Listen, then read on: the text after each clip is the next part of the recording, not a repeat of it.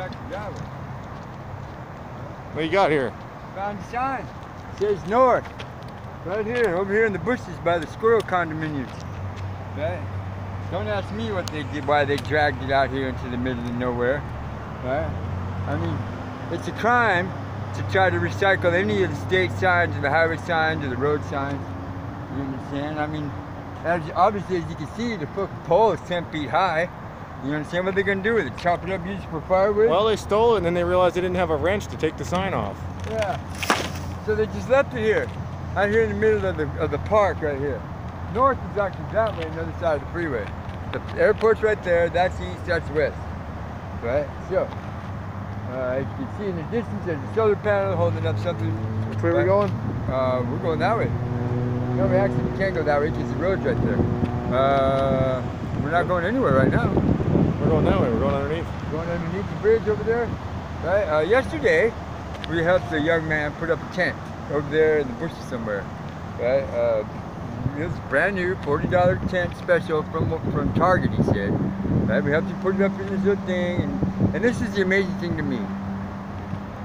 Here, there's all kind of warnings, there's all kind of people telling you, there's everybody and their brother, even cancer survivor victims said that people will steal the skin right off your body. But yeah, we helped this young man put his tent up yesterday over there in the little forest, right? And he zipped it closed and walked away. And this morning we came by to check on it because he told us to come back by. He'd hook us up. He'd pay us a little bit for helping him set up his tent, or at least my friend for helping him set up his tent, right? And then there was no one around. Tent's still there. Didn't have any cigarette burns on it. It wasn't full of used rubbers. There weren't dope paraphernalia. There wasn't even any footprints. Place. There's not even any footprints around it other than our footprints. Nobody sliced it open just to fuck with him. Nothing. And then so it's like, okay, well maybe because you told us, hey, come back by. You guys are welcome anytime. He said, thanks for helping me. Cool. So we went on about our business. We went down. We uploaded a couple videos. We snarked a couple of dumpsters. We got some Chinese food again for breakfast. We had some cream cheese and some croissants, right? And it's just like 3 or 4 hours later, we were coming back through, go make some more videos. We went by, stopped and said, hey, let me go and see if dude's there. We walked in there, looked around. It's the same condition as I left it before. Still zipped up, nobody's around, there's no footprints, there's no cigarette burns, there's no drunken winos laying on the ground inside, there's nobody with an air conditioner hooked up to the side of it. Nobody came by and took one of the poles and said, damn, that's the one I need for my tent. Nothing. But yet everybody that we've talked to along the way to come here has told us that we need to be extremely diligent, that we need to be extremely careful because the bums will steal everything that we have. First off, there's not that many of them.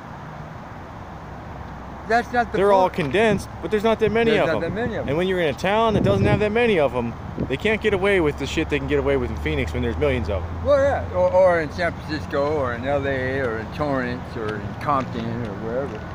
But my point is this, is that this young man, I mean, I don't know what his situation was. I don't know if he got kicked out, if he left on his own. No, he said he just didn't like being around them fucking people. Yeah, so where he was living out on the other side. So he went to Target, bought himself some, a tent with some money, Social Security, whatever it is that he gets. You know what I'm saying? He came over here, but yet he's not here, right? But he's brave enough and he's confident enough over here in this park to leave his stuff there. So I guess maybe the cancer survivor victim is wrong. I guess maybe the people of California are different. Cancer survivor said that was Santa Barbara.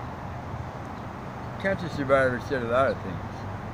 Right? That you chose not to believe that I chose to laugh at. Right? But yet, when you followed us all the way up to Starbucks to get a nitro, that was a whole different thing. Hey, the only thing that came out of his mouth that was correct was which direction to head. Yeah, that was it. And then he followed us to make sure. Well, anyway, this is me, Brian, and my anonymous friend, going north. Thank you.